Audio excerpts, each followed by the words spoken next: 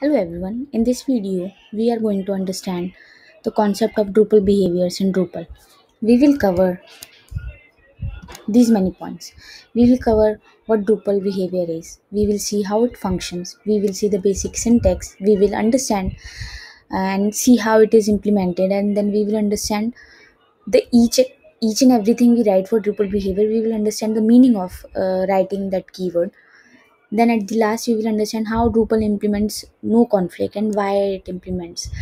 We'll see some interesting things which I have recently learned. So let's jump on to the first point, which is what Drupal behavior is.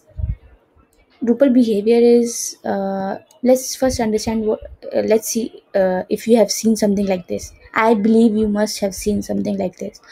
So this is a jQuery snippet, which we write, and we write all our functions or all our script or code inside this function.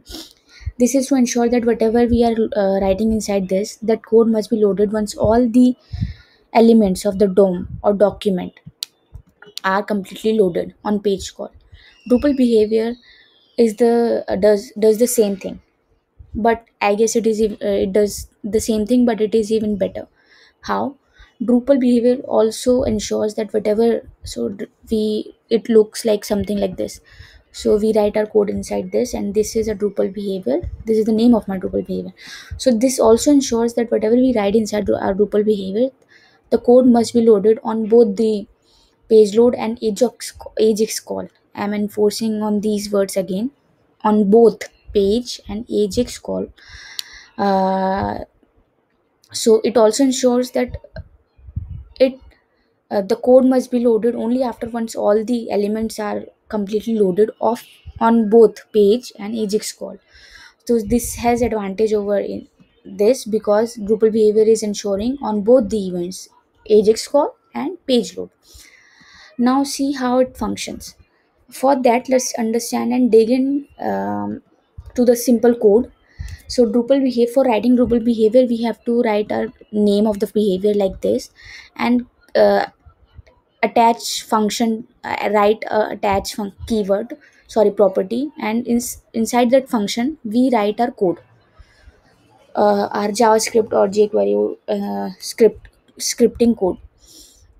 So basically Drupal behaviors is a object, sorry, is a property of Drupal object. And whenever we write something like or define our own behavior, we are basically creating an object of that property. And by writing an attach function, we are basically, let's see what it does. So for that, let's dig into the core library, which is core slash Drupal slash core slash Drupal. So for implementing Drupal behavior, we must add dependency of core slash Drupal to our library. And how it looks, let's jump on to our core slash library. So this is that library, and it is referring to this file, miscellaneous slash Drupal.js. And if we see the code, this is doing what? This is actually calling Drupal.attach behaviors functions. And what it does, let's understand with help of this example. So this Drupal.js file has document.ready function, which calls Drupal.attach behavior, which what it this function, and this function what it does, it calls all the objects implementing dot behaviors property. So it will call all the functions which are having this, all the functions of this property, or all the this will call all the functions, attach function of all such object dot Drupal dot behaviors object, attach function. So now what would happen? Yeah, so this happens um, on page load. Now on ajax call, similar thing happens, but what's the difference? On ajax call, the content of the context changes. So on ajax call, the content would be something relevant to the Ajax call or required by the Ajax call, not the whole page or document. So that is different, except that everything is similar. So that is what happens whenever we write a Drupal function, or that is how it functions. Second, the last third thing is syntax. Drupal for writing, again I have told you, for writing Drupal behavior we have to write something like Drupal dot behaviors dot the name of my behavior and a function. Then we must write attach behavior, because again Drupal is going to call function, attach function. And then we must pass our context, as in with what context we are defining our script, and settings. um, so this is we must write. We can write our code without even, I mean, if we I don't want to specify settings, I can go with that as well. So this is a basic syntax for writing a behavior. Let's do see if it works or not. I have a site here, and what I'm doing, I'm basically setting the random. Yes, I'm setting um, the value of this inbox, which is edit key. I've got the ID from, you guys can see the ID here. So this is edit keys. I'm setting the value of this edit key to something random. This is math.random function. So let's see. Sorry. And it clears the caching. Let's see what it does. So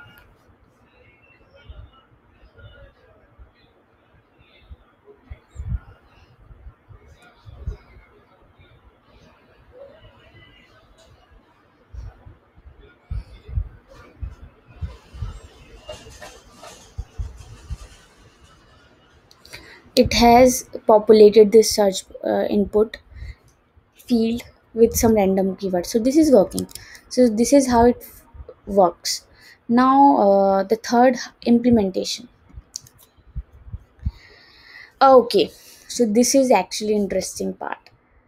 Drupal behavior, let's understand this. What it does now, let me show you how it works. This is working, and what is the advantage? Um, Now this is working. This is working. This is making sure that it will work only after all the DOM, or at least this element or entire DOM is loaded. That's Drupal. That's the main intent of using Drupal is achieved. But I'll keep it like this, and then we'll see what would happen, and is this the ideal way of using Drupal behaviors. So let's click on this. This is a JS based, Ajax based view, to, and it is showing some content. I am clicking on now one.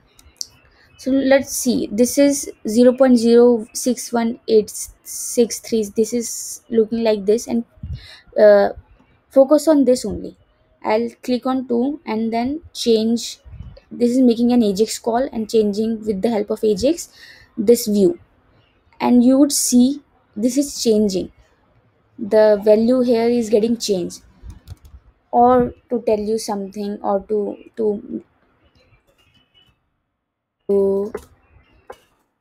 make you clear with what I mean by this. Let's understand. I have one decent alert box, and let's see, I am getting this alert box one, two time, three time, four time, five time done. Why five time? Because what all modules or be it core or contrib, they have, if they have implemented Drupal behavior, then then any module can call this function attached Drupal behavior. So anytime this function would be called, all the attach function of all the Drupal behaviors will be called. And then since and then every time this is funny, every time this function is being written and being called, so this is being fired, and I'm getting alert 5 times. So that is the reason. Now what would happen if I click on this too? This is a ajax call. With ajax, with the help of ajax, it is returning uh, view output. You would see that is it has again fired the alert command, which is something I don't want to do. I mean, so how would I make sure that my JS or my code would be fired only one time, or would be fired only when something is happening with my context or my area, or where I want to implement my or write my code for. So to make sure that whatever we write should be loaded only once or should be loaded when we want to load, we write something like this.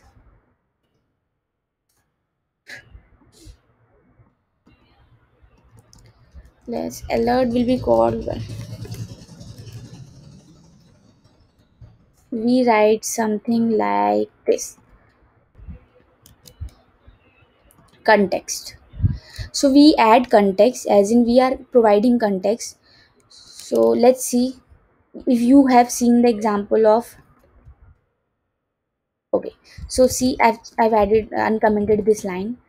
So this is actually doing the same thing, generating random number inside this input box of search.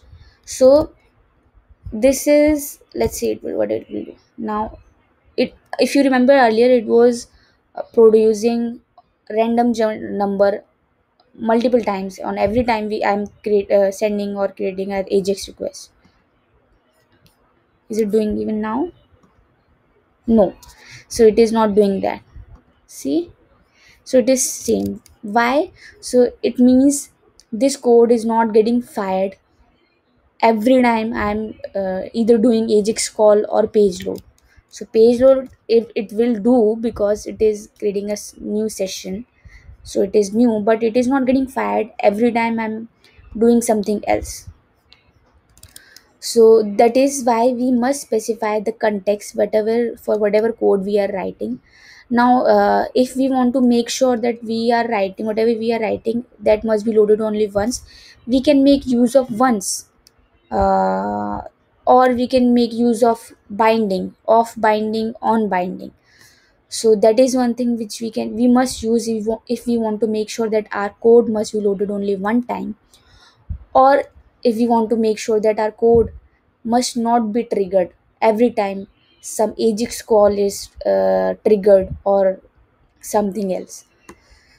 So that is about context. Now let's understand other thing, which is jQuery no conflict. Drupal implements jQuery no conflict. That is why we must write something like this: function $sign Drupal, and we specify here what $sign represents by arguments jQuery, and Drupal represent Drupal. Uh, we wrap our Drupal behavior inside this because Drupal implements jQuery.noConflict. What jQuery.noConflict is? Let's understand this by the help of example. I'll comment this again, and let's do this. Okay, now you see something. What this code is doing? This is code is basically, this is there is a region on this page, and I'm changing the color of background color of that region to green, red, and yellow. If mouse, there is a mouse enter event, change the color to green. If there is a mouse leave event, change the color to red. If there is a double click event, change the color to yellow. Or alert. So this is what the code is, and yeah, now we now know why, what do we have to do for implementing, because Drupal is implementing no conflict, and that's why we have to wrap our Drupal behavior inside this and this. But let's understand the reason for that, because that is more important than writing what you have been told to, which is spoon feeding. So we have to write it. Why? Because no conflict is needed when we want to ensure that there can be a reason where uh, we represent our jQuery with the help of this variable also. So we can represent our jQuery or write our jQuery function with two ways, by using jQuery or dollar sign. There can be some libraries which uses the same dollar sign as for representation, but in that case those libraries would not be able to work, because this dollar sign is used for jQuery. So those JavaScript libraries would not work. So there comes the concept of no conflict. No conflict makes sure that if whenever we wrap our behavior inside this like this, after this wrapper, the scope for the dollar or whatever we write here goes to the globe, becomes the global scope. So by which means the other libraries can make use of dollar sign if they want to, without affecting the code we write here. uh, Also, if we are using multiple versions of JavaScript jQuery here, that can also be I mean they both the versions would work without conflicting with each other, with the help of, again, jQuery no conflict. So we can specify here, by here passing here which version we want to use, and then we can use it here. So this is basically, we are making an alias of our jQuery. So let's, if it is an alias, I believe I can change it to anything else here. Anything, be it anything. Mm, I have done this. I mean, I did it only one. I mean, this was my first time when I did it. It was something new for me. So uh, let's change it to my name, which is Akansha. And you, I have never done this. This is going to be my first time. Let's see if it will take or Akansha, and if, let's see if all the function will work with my name instead of dollar sign.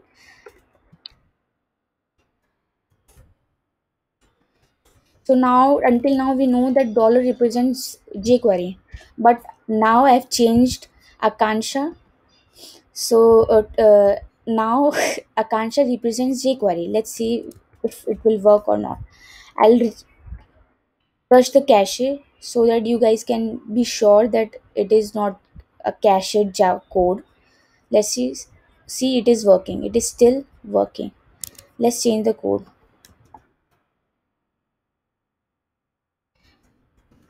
No conflict. I'll refresh it. Let's understand no conflict. So it is working. So no conflict is working. I can specify anything here, jQuery Akansha, and it will take that alias. So jQuery no conflict is to make sure that if there is any other library, and that is JavaScript library, and that is using the same dollar representation, that should also work along with jQuery. Um, so that is all about Drupal behaviors. I hope something made sense, and I'll see you in other videos. Thank you.